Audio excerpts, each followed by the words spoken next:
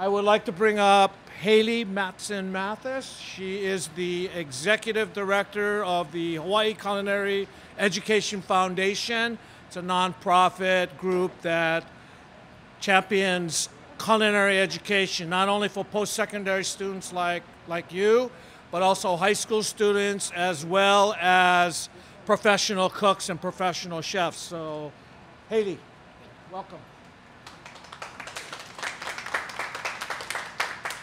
Thank you, Don. It's a pleasure to be back at Leeward Community College. We were here with you last semester with Chef Joanne Chang, and today we have something outstanding in store for you. The Hawaii Culinary Foundation's mission is the culinary students, all of you at each of the community college campuses throughout the state of Hawaii. And our whole goal is to inspire you as the next generation of working cooks and chefs to raise and elevate the cuisine within Hawaii. And today we have one such chef who is going to illustrate that with the demonstration we have. We also have a culinary program that works in the high schools and mentoring the high school culinary students to inspire them to come onto the community college campuses and continue their education, and we hope be the next generation working in restaurants like Chef Bao's restaurant. Our guest chef today is an exceptional chef that we're very fortunate to have with us, Chef Bao Tran, and he is with DB Restaurant Group, and he is the executive chef of Bene. And Chef Bao has an exceptional background because he graduated from the Culinary Institute of America in Hyde Park, New York. But he did start out, and he'll tell you about his humble roots starting out. He worked as a busser in a restaurant. He started out in his high school in a vocational culinary program in Virginia. But he went on to work at some top-notch restaurants, some of which you'll recognize in New York. One is David Chang's Momofuku Bar and Noodle Bar. And then he also worked for the likes of Andrew Carmellini, Daniel Humm, and the list goes on. So he really worked at some top locations. But his passion for Italian food was inspired by a stage that he did in Italy outside of Pisa, and I'm sure he'll visit with you about his mentor who inspired him while he was there. And we're very fortunate that he returned to Hawaii to share what he has learned through his travels and through his work.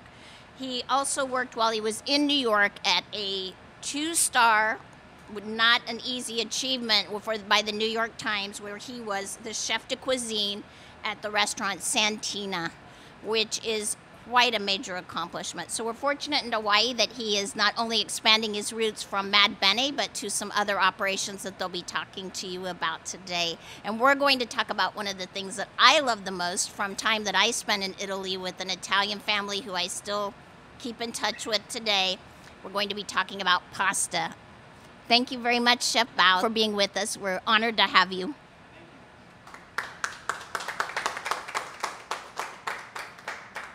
Hello, everyone. I want to start by saying thank you, first of all, to Haley for reaching out to me and providing me this great opportunity. And thank you, LCC, all the fantastic chefs and teachers and faculty for welcoming me in, helping me out, and helping me set up. Just to the students that are here too, thank you for attending. I know it's not live, but hopefully you can learn a few things via Zoom, and then we will have some tastings for you later as well, so be excited for that. Also to the Hawaii Culinary Education Foundation for supporting us and sponsoring this event and making sure that we make it a good one. I also have today with me Kanan Roman. He's a graduate of LCC. He's also a line cook for us at Bene. Today we're going to talk primarily about pasta. I am an Italian chef, but you can't really go over that in an hour and a half time span, right? So pasta is something that's very important to me. Of course, it's very important to Italian cuisine itself and the way they dine and how that happens. So I'm going to get very technical, but I'm also going to tell a lot of stories about pasta so you can get a better understanding of something that seems so simple, but once you really dive deeply into it, it gets very, for me, fascinating and complicated. Before we do get started with that, I brought a machine with me here today. This is a pasta extruder. So there are 3 primary types of pasta, I would say, that in Italy and in America. So you have dried extruded pasta, which comes from a machine like this, but on a much larger commercial scale.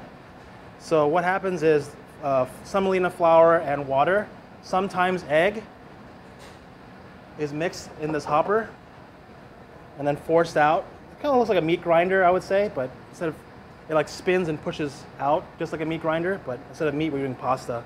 You have many different dies for different shapes too. So that pushes this pasta out, it gets cut, and then it gets dried. So that's what you find in the supermarket when you go to Amazon or buy any sort of artisanal dry pasta. It's 99% of the time semolina flour and water. So at the restaurant, we do the same process. We don't use any dry pasta, we make it ourselves.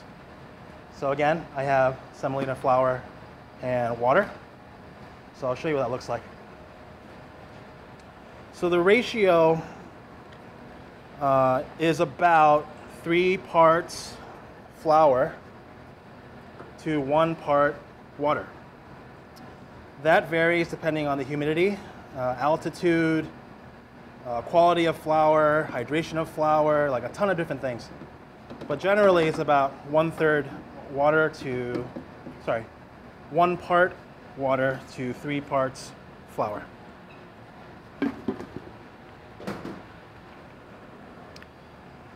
So when you make pasta by hand, when you're kneading it, you're forming gluten, right? It's the protein matrix of pasta, of wheat. We're gonna mix the flour in here, but what actually forms the gluten in this pasta is a process of extrusion. So all that pressure, all that PSI, pushing the dough through this is creating that gluten structure. So when we're mixing this flour and water in here, the dough's gonna look very crumbly. It's gonna look like streusel dough. It's not gonna come together like a typical pasta dough would. I'll start the mixing process and I'll show you what that looks like.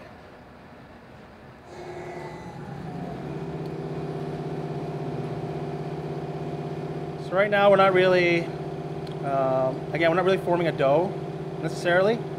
We're just hydrating the flour. The mixing process takes about 3 to 4 minutes because we're not really, again, we're not forming gluten. We're not really working the dough itself. We just want to make sure that the flour is being hydrated by the water.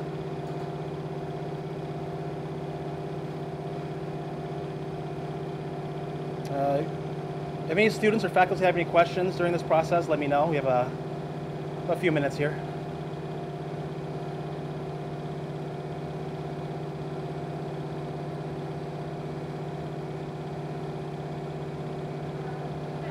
Yes? Does the water need to be a certain temperature? We use room temperature. Room temperature. And then at the restaurant, we also have a water softening and filtration system.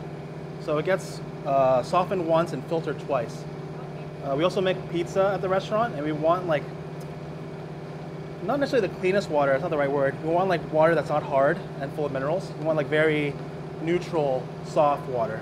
So if you were going to do this at home, what kind of water would you recommend? I recommend bottled water, or Okay. distilled water, or spring distilled, water. yeah. Okay. That goes for any dough or baking really, where apparently like water is such a huge ingredient, right? I mean, for our pasta, it's only 2 ingredients. We make all the pasta in-house. So we want to make sure we get the best flour possible. This one's from Sicily. We import it. And we try to make the best water that we can get as well. What do the minerals do? Why don't you want minerals in the water? It's going to provide an off taste. And if you Okay. notice, if you cook that hard water, pasta made with hard water in your pasta water, it's going to turn black over time. That's from all the hard minerals and Thank you. solids, dissolved solids. Soft solids. Okay. So water is in. We are mixing. It's been about maybe 2.5 minutes. I'm going to stop the machine for a second to show you what this kind of looks like. Chef, what is the difference between semolina and like a bread flour? So semolina still has some of its endosperm attached or on it. I guess not as refined or processed as that flour. It's also a harder wheat. So what we get is the pasta doesn't quite absorb as much liquid and doesn't really form a paste or a dough. So I will show you now what this flour looks like. If you can look in this pan. it almost looks like it's like not a dough at all, because it's not. But once you squeeze it in your hand, it forms a solid piece. So this is what we're looking for when we're shooting, because I just applied maybe 1 or 2 pounds of pressure, and it formed almost a solid piece. But this is going to put many, many more times of PSI against the dough itself, so it's going to form like a smooth pasta. So we're going to let this mix and hydrate for another 2 minutes, and then we're going to start the extrusion process. Again, I think I talked about forms of pasta earlier, there being 3. The third one would be your typical like hand kneaded with egg dough that you use a roller to flatten or a rolling pin and cut. So that would be the third way. So that's what we normally associate with fresh pasta. This is also fresh pasta, but fresh extruded.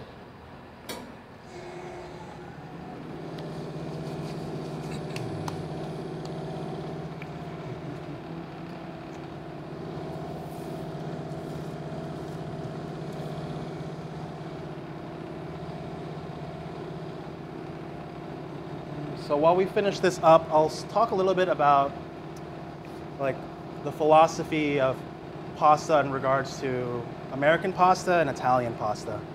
So I think a good example would be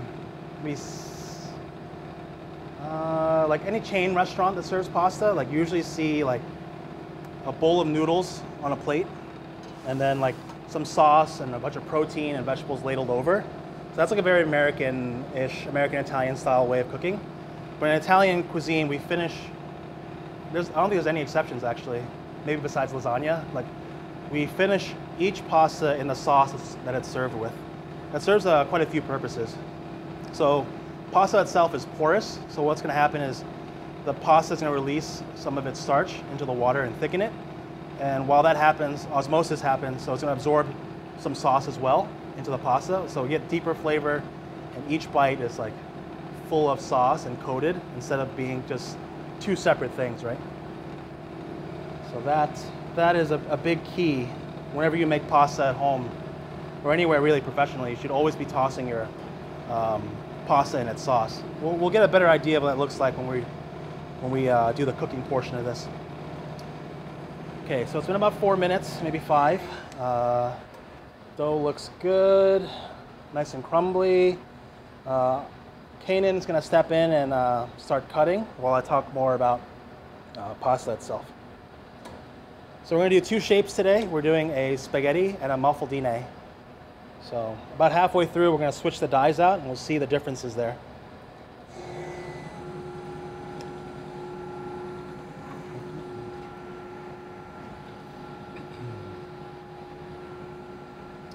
So while Kanan is working this pasta here, it'll come out in a second. So if you guys had Play-Doh as children, it's probably very similar. You get those same kind of vibes right now, right?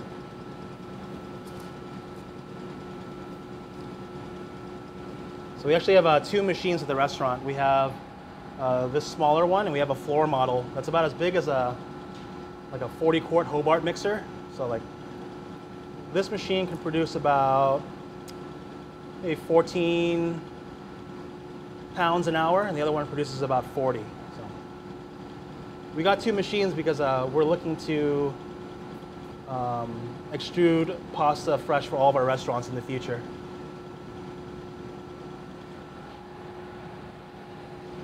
So another thing about pasta, especially when you're looking at commercially produced pasta and artisanally or fresh extruded pasta, you're gonna notice, I'm not sure if you can pick it up on camera here, but in this hand here, I have a commercially produced pasta. It's very smooth and not much texture going on. This next one that's quite a little bit paler is an artisanally produced spaghetti out of Pisa, and it's rough. It's like kind of the texture of like sandpaper almost. And then here's a piece of our extruded pasta. It also has the same sort of texture. Let's see, you guys want to feel it? I'll pass it to the faculty. The difference from that comes from the method of production. So the smoothest pasta, the commercially produced one, uses stainless steel dies. So the die is the piece that is right here. That determines the shape.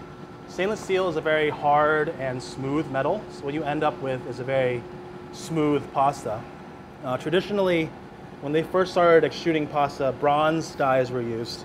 So bronze is a softer metal. It's a little bit of, not porous, but there's a lot of imperfections in the bronze itself. And what you get from that is that rough texture. And then we use bronze dies as well, so we also achieve that rough texture. That is a primary reason why our pasta and artisanally produced dry pastas will get thicker, absorb more sauce, and have generally more flavor. Because the softer or the smoother pastas, the commercially produced ones, will not absorb sauce as well. If you were to ask me, I'm not sure if someone might have done like the scientific study behind it, but I would say it's like 50% as delicious because it absorbs maybe 50% less sauce.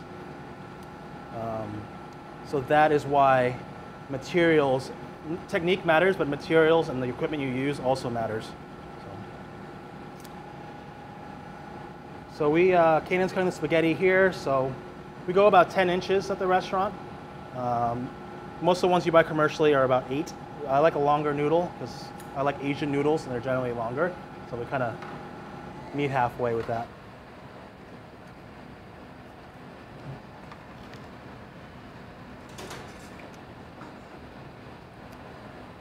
Now we are switching the die. So at the restaurant we have about 12 different shapes that we do.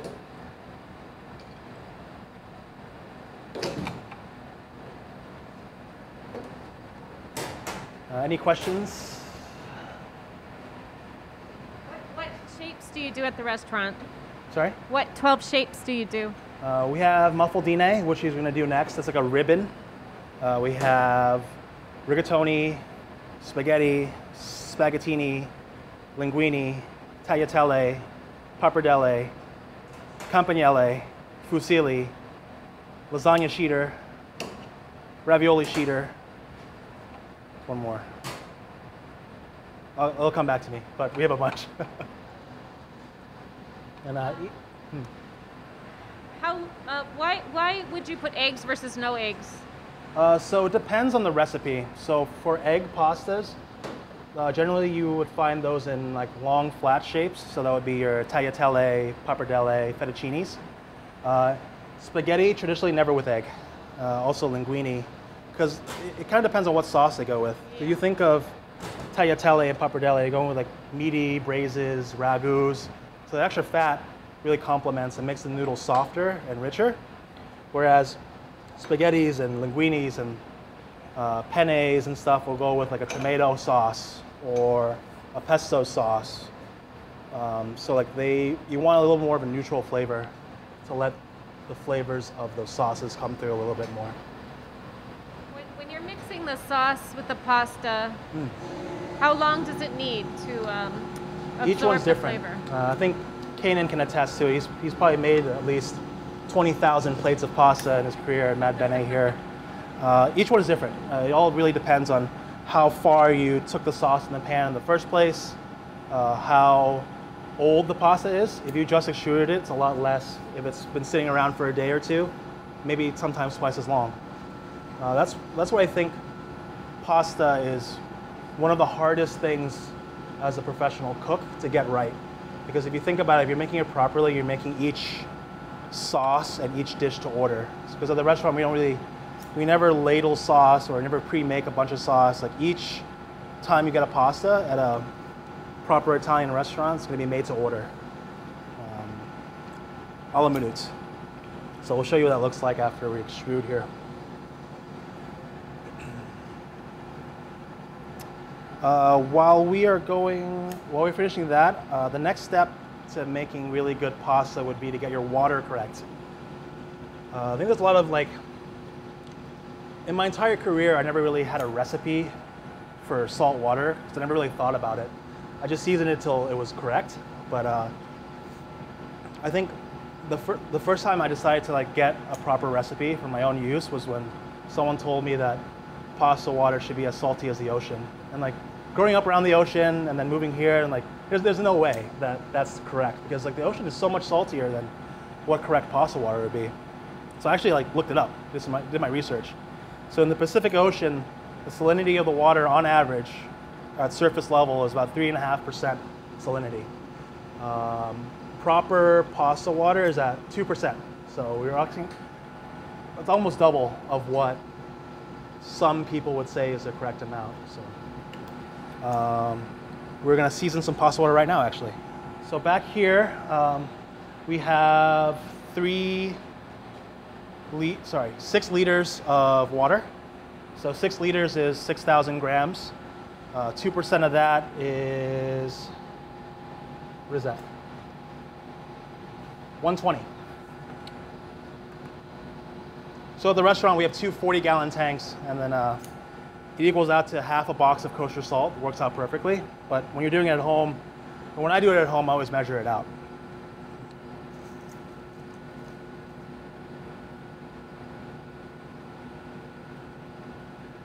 If you're looking for like a kind of an indicator of what 2% is like, I would say it's like you're making soup and then you accidentally over-seasoned it a little bit. That's what it should taste like. Like well seasoned to the point of like, oh, this is probably a little bit too salty to serve.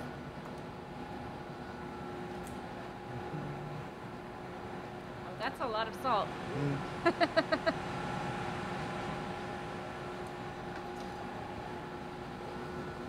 What is your favorite type of pasta? My favorite type of pasta is spaghetti. I always love spaghetti, and it's like simple. It's it's very versatile. Like the mouthfeel is great. It's like these like perfectly like rods. Like it's like a good slurping pasta. Takes on sauce very well.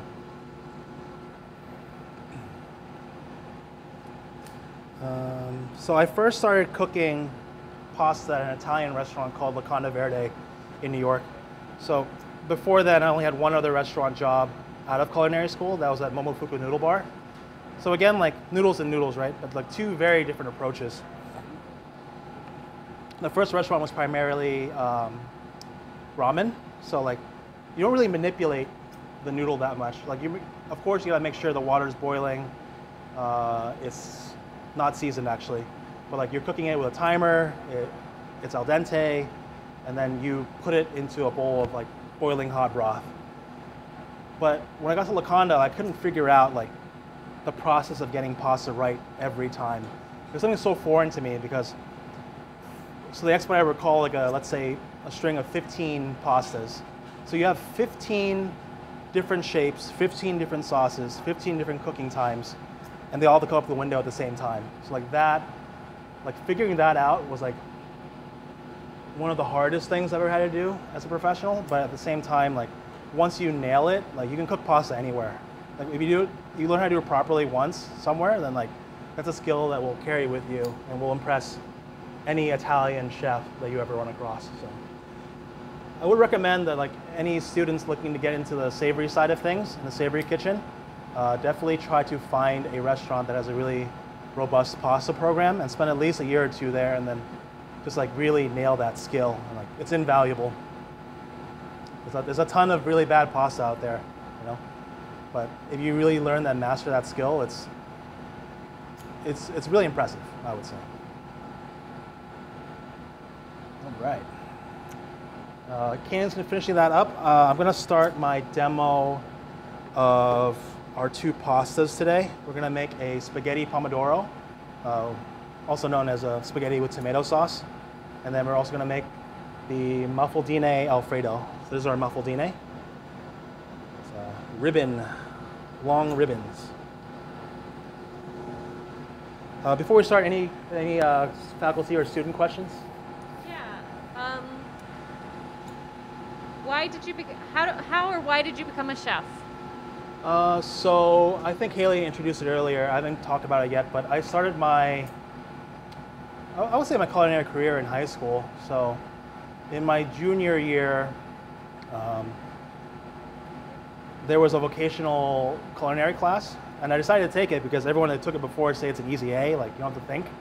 It's just like you come to this class, you learn how to cook, you can slack off, and then you go home, get your easy A. It wasn't like that at all. So when I got there, the chef was a real hard ass, I would say. Because he was so passionate, he had the same kind of energy that like all the instructors here kind of remind me of him in the way that like it wasn't just a high school class, right? It was his career, it was his passion, and he wanted to transfer those skill sets and that passion into other students.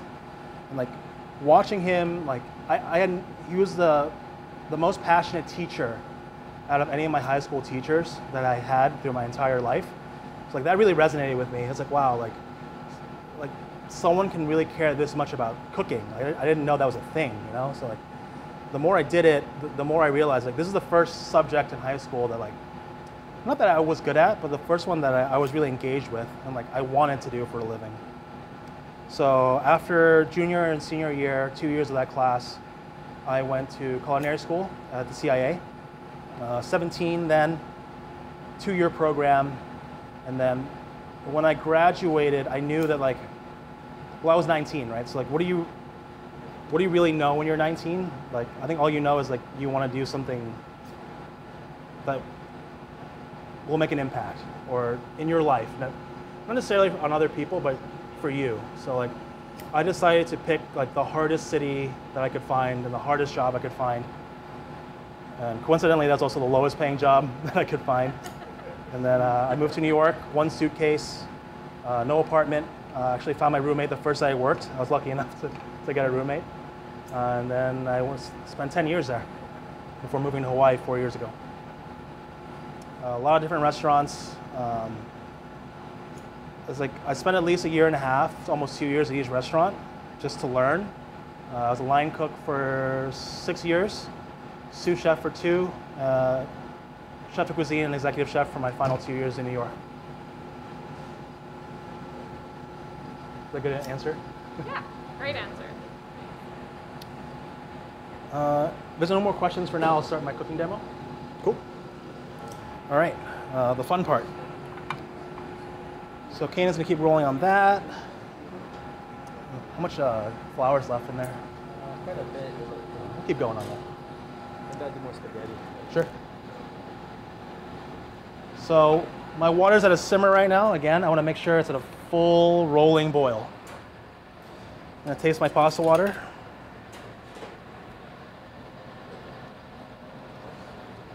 Perfect. So the first time I also cooked pasta too, the first night I worked the pasta station, I cooked like 10 pastas, put them up. Chef told me to cook 10 more pastas, and then I put 10 more up, and they told me, the chef said like, Bao, these are terrible.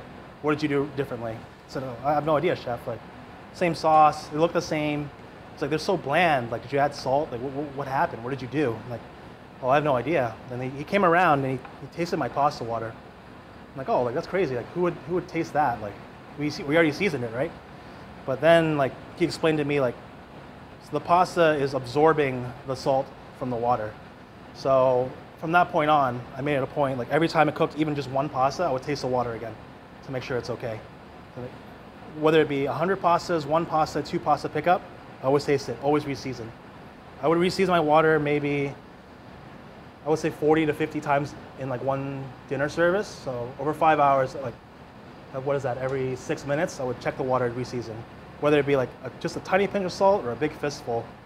That's probably, I think Kanan can attest to it because I ask him about 50 times a night when we're working service that is the #1 thing you can do besides making sure your water's at a rapid boil to make sure your pasta is always delicious. Because no matter how much you season your pasta sauce, if your pasta itself, pasta water is under seasoned, it's never gonna taste good. What you're gonna end up with is like over seasoned sauce and like bland noodles. And those two, like you can taste the difference in it. Okay, first one we're doing is a new gas. Oh, never mind. Very good. Spaghetti pomodoro. So a classic tomato sauce, but we're doing it a little bit of a different way.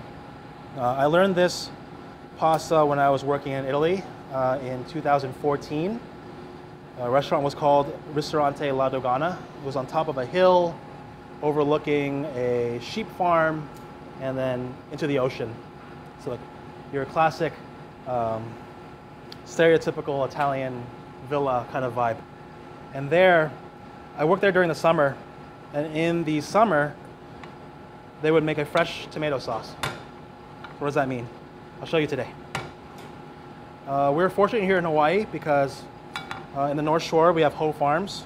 They are the only producer of soil-grown tomatoes on Oahu, and they are fantastic tomatoes. They're right here, cherry tomatoes. So we start off with a little bit of olive oil. Sliced garlic. So this is garlic that we take on the mandolin, super thin, and we're going to toast it. So the Italian philosophy of pasta is about building layers of flavor.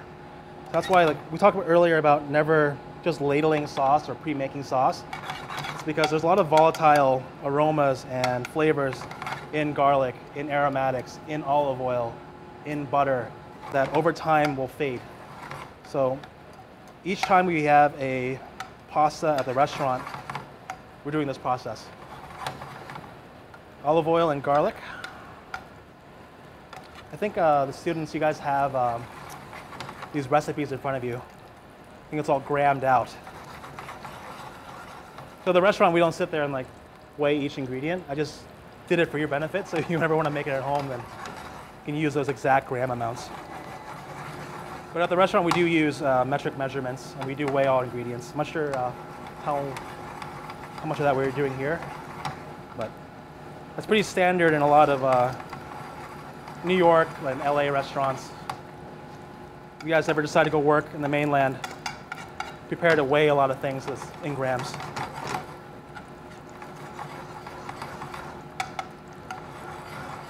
So I'm constantly moving my pan. I want to make sure my garlic toasts evenly. Any pan and any burner, no matter how good they are, will develop hot spots. So when you're cooking pasta, especially the sauce, you're always moving it around.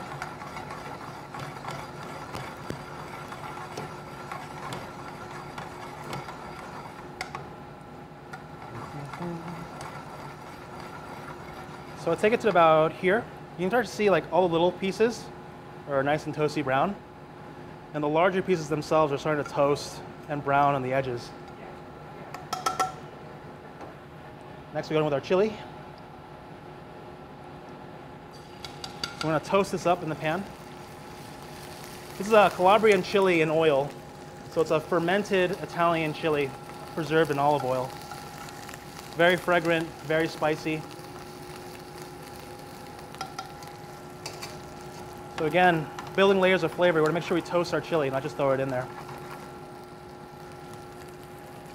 Next up, beautiful Ho Farms tomatoes. And then some of our pasta water. And then a little bit of fresh water as well, unsalted fresh water. So again, talking about fresh tomato sauce, this is where the fresh tomato aspect comes from. So inside the tomato itself, there's a lot of pectin, the seeds, the flesh. So what I'm doing is using the back of a spoon over low heat to extract the flavor from the tomato.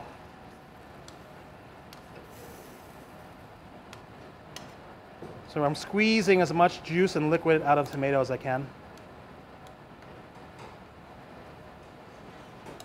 At the restaurant, this is the cook's least favorite pasta to pick up because you have to squeeze each and every tomato until it's almost indistinguishable.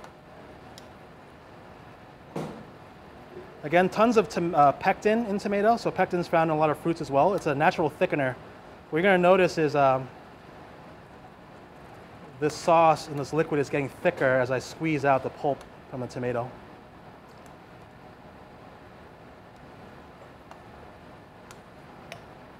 Ken, you want to drop a pasta portion in?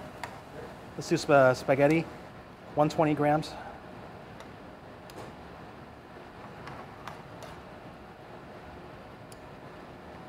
can you use any kind of tomato, or No, so cherry tomatoes are the only real tomato you can use.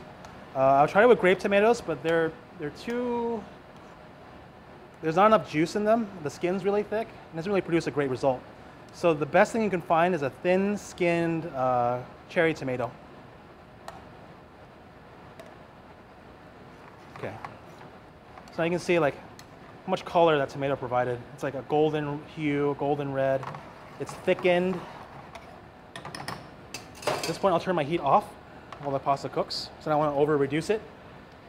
And then I will add my Sicilian tomato paste. It's called stratu. It roughly translates to extract. This tomato paste is really cool because unlike most commercially produced tomato paste, this is literally just tomatoes and olive oil. So in the summer, they'll pick ripe tomatoes, peel them, seed them, lay them out on these like huge wooden tables. They're like probably like 60 feet long, and they just dry in the sun over the course of a day. I'm sorry, 2 days. And then they take that dried pulp. It kind of resembles sun-dried tomatoes at that point, and they just puree it with olive oil and a little bit of salt for preserving it. So what you end up with is like a very dense, umami-rich, like pure tomato flavor. So like a little bit of that in the end. I'm going to swirl it in just to reinforce that tomato flavor.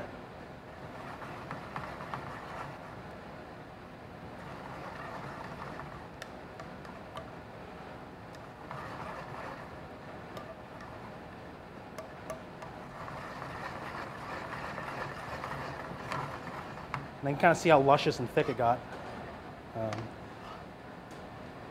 It's I think what the French would call nappe, right?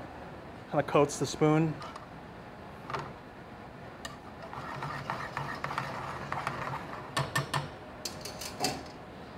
How long we got, Kanan? How long has it been? I didn't know yet. Oh, let's drop it. So this is just extruded, so it shouldn't take longer than what, Kanan? A minute and a half, probably? About a minute and a half.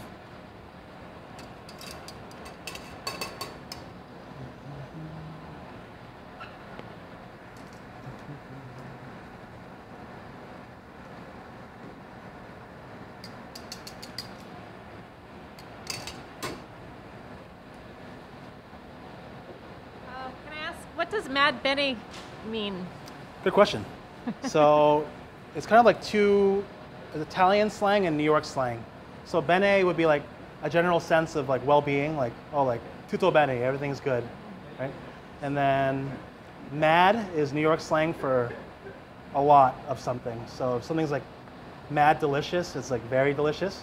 If something is it's mad hot outside today, when it's like maybe like today, actually. So like mad bene means like very good. It's like a mishmash of Italian and American. Okay, so pasta's almost ready. I'll turn my heat back on to make sure my sauce is hot. Not boiling, but hot.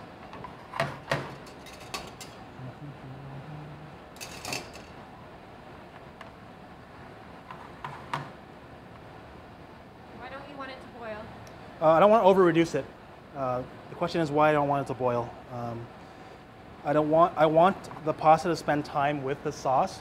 If I over-reduce it now, it's not going to have enough time.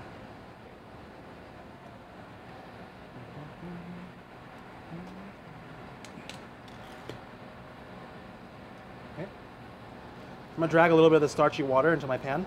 About like a, what was that, teaspoon maybe? Now we finish. So the first thing I always do is lay the pasta evenly across the sauce. The pasta's not done after a minute and a half. It's a little bit underdone. It finishes cooking in the sauce itself. So now we're at boil. I always let it spend about at least 30 seconds totally flat, so I'm making sure that all of my noodles are cooking evenly. After that, I'll start tossing. So tossing is also very critical in the pasta making process. When you're agitating it like that, you're releasing more starch from the semolina flour that's in the pasta. You're also emulsifying the fat with the liquid part.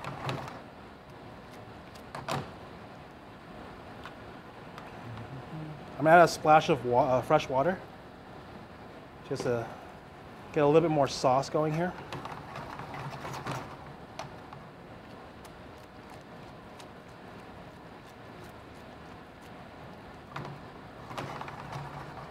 So I would say like a good rule of thumb would be like I toss my pasta at least 30 times in the pan before we even plate it. You can see like it was kind of loose, like two separate entities about a minute ago. Now if you look at it, it's one. Another good rule of when your sauce is ready, if you drag your spoon or tongue across the bottom of the plate, you'll notice the sauce doesn't come back on the bottom of the pan. That's when you know you have the perfect amount of sauce. If you have too much sauce, like it's gonna be like a pool on the bottom. And if it comes back together right away, it's too thin. It won't coat the noodle. Thank you. To finish, we turn the heat off. So when you finish pasta, you're adding the most temperature sensitive ingredients at the end. Ingredients that will lose flavor or change flavor if they get too hot. Those being butter. So if you add butter too soon, it's gonna break, right? Because it's almost, all the water's gone, only the butter fat's left. You're gonna have broken butter. You get greasy pasta. Basil. It's a fresh herb, right? So if you had basil that's cooked too long, it turns black and brown. It's not fragrant anymore.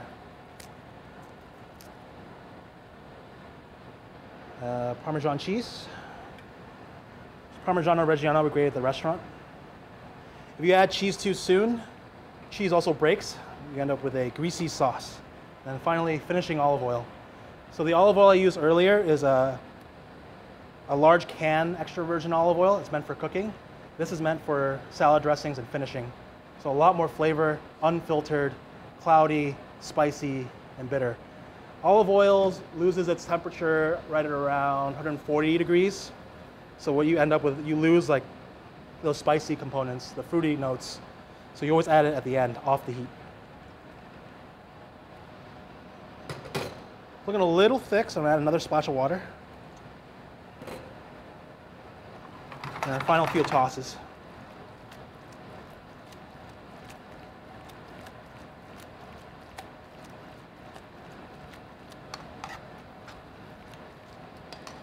A little bit of hot water.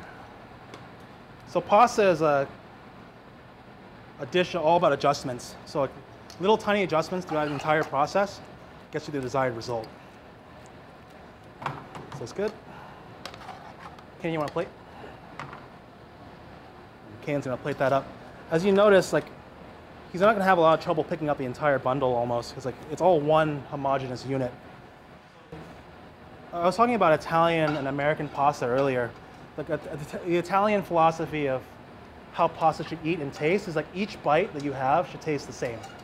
That's why there's like no chunks of anything, no chicken, no like peppers or anything like that, because you want each bite to taste the same.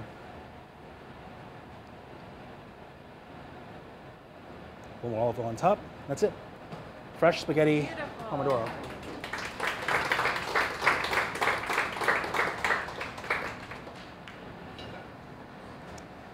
And we have one more dish today. Ken, you want to do it? The Alfredo? Sure. Yeah. Ken will prepare it, and I'll take some questions and talk a little bit more about pasta. The next one we're doing is a muffaldine Alfredo.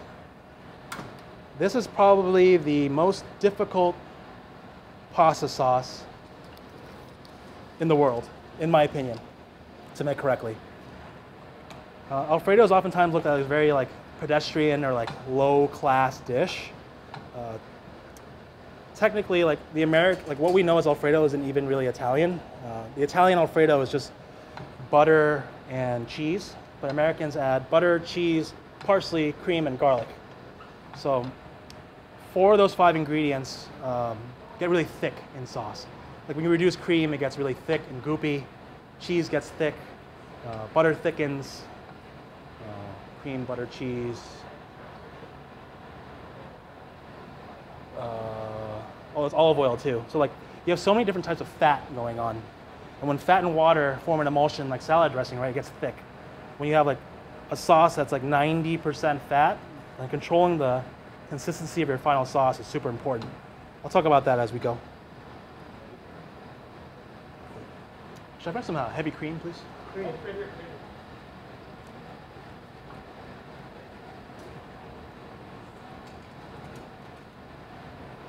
Any questions? Oh yeah, so many. Perfect. So, is there somebody in your career that really inspired you a lot?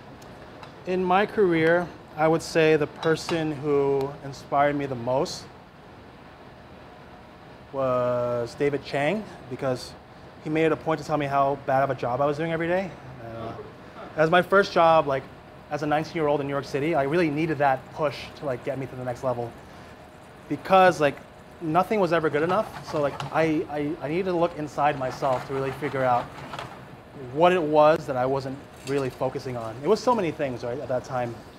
It wasn't necessarily my aptitude, I would say. It was more of my attitude at that point. Like I was, after graduating from culinary school, and especially the CIA, like I think a lot of graduates there have an ego problem or ego issues. I don't think anyone should graduate culinary school, no matter how good you are or how your grades were, expecting to be a chef. That is the one lesson, I think, and one takeaway I would give you guys. Like, spend as much time cooking as you can, whether you're in a bakery, in a professional kitchen, at a hotel, at a cruise ship. Like, find somewhere that really challenges you, that makes you, especially if you're like really young, find somewhere that challenges you every day and makes you want to almost quit every week. And then if you can spend 3 good years learning that, and then spend another 3 good years at another restaurant, you're going to have so much more of a leg up than any CIA graduate that's ever existed. The program here is fantastic. You have really incredibly passionate instructors and faculty here, more so than the CIA, I would say, after spending 2 years there, and like at a much more reasonable price. And like facilities-wise as well, like it's pretty top-notch. So I would say all the students here are incredibly fortunate to have such a passionate faculty and such a great environment to work in. I'm excited to see where you guys end up. How did you end up in Hawaii? I met my wife in the last restaurant that I worked in, and she was born and raised here. And I had achieved the goals I set out to achieve while I was in New York. So when I moved there, I said, I want to be a chef within 10 years. And then I made it happen. And then the next step for me was like, I want to be able to teach these skills to people, being my staff, and then build the next generation of chefs. Because, sorry, to get back on that real quick. So Kanan's toasting garlic again, a lot of garlic. And now he's adding his cream, slightly reduced. At the end of the day, I just want to make sure that the culinary tradition, whether it be here or the mainland or in New York, is continued. So meaning like I want to train chefs that are better than me one day and can take these skills and the knowledge that I gave them and make a better restaurant than what I can make. Like that's the dream, I think, of any great chef. Because like, obviously, I don't think anyone thinks anymore that you get into cooking for the money. It's not really there. You need to be really passionate about it, and you need to be able to leave a legacy behind. I think that's incredibly important. All right, so you can see now already that Kanan sauces are incredibly thick. That's just from the cream and the olive oil. And the garlic as well thickens the cream a little bit. So once that pasta comes out of the pot, we have about a minute to make it correct. So in that minute, you're gonna see him do probably like 30 different actions to try to adjust the sauce to get to the perfect consistency. Lowering the heat, raising the heat, taking it off the heat, adding water, adding cheese, reducing, adding more water. Like it's a game of like many, many, many small adjustments to get the perfect result.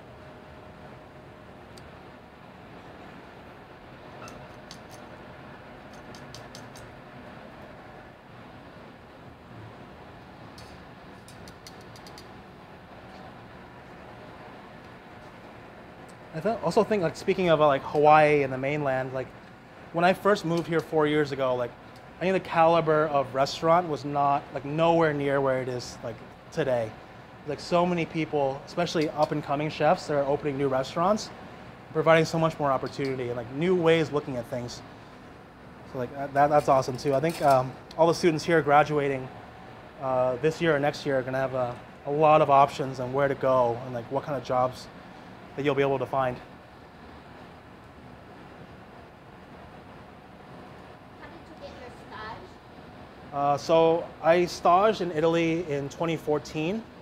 I had worked at a restaurant called Carbone in New York City. I got a Michelin star. And the chef wanted me to take the next step. So that was my last line cooking job. Getting ready. That was my last line cooking job before I became a sous chef. But before I took that plunge, I wanted to make sure that I got a chance to travel. Because after you become like a serious manager or chef or a sous chef for a particular company, like you're pretty much dedicated to that restaurant for at least a few years.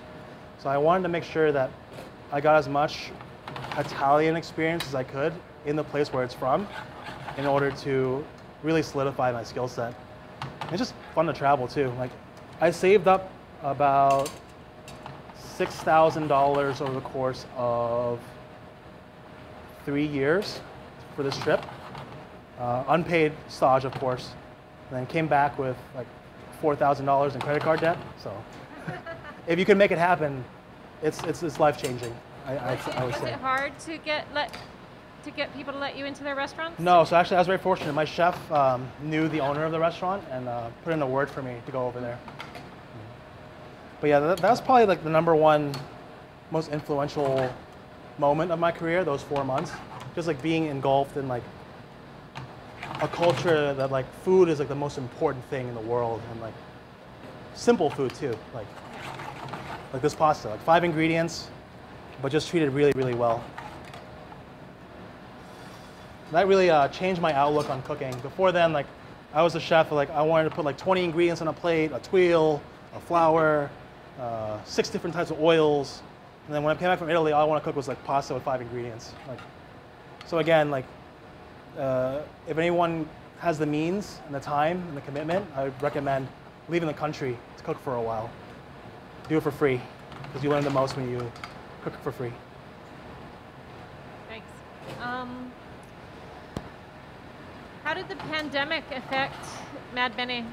So Mad Bene, I think any restaurant in Hawaii can really attest to the first shutdown being like the hardest moment of their lives. But for me, it was definitely the hardest for me personally and professionally in my career. I had to lay off my entire staff twice, so during 2 shutdowns.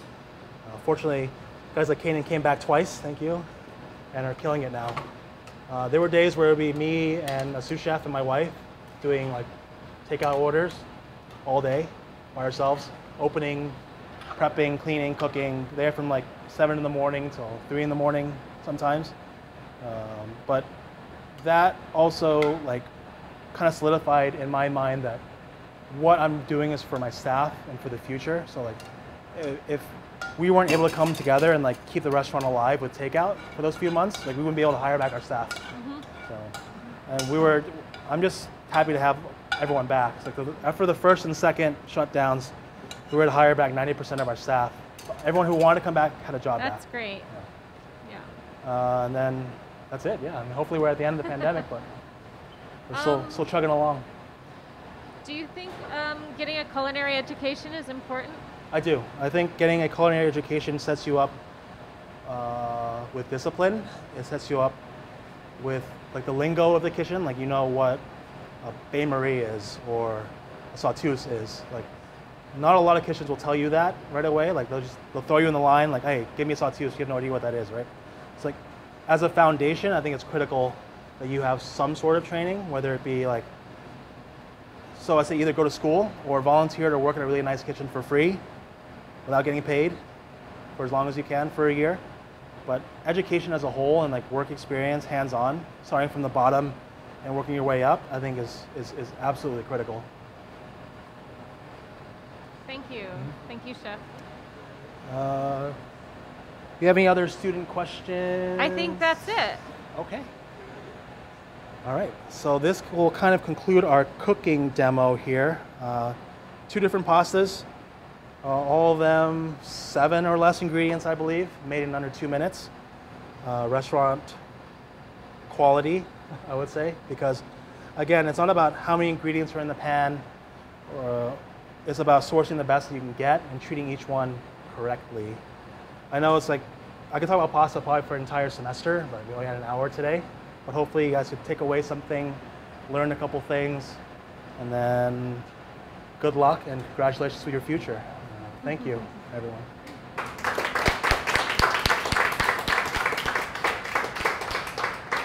Thank you, Chef Bao Tran. Smells delicious. I'm sorry you guys out there on Zoom can't smell it.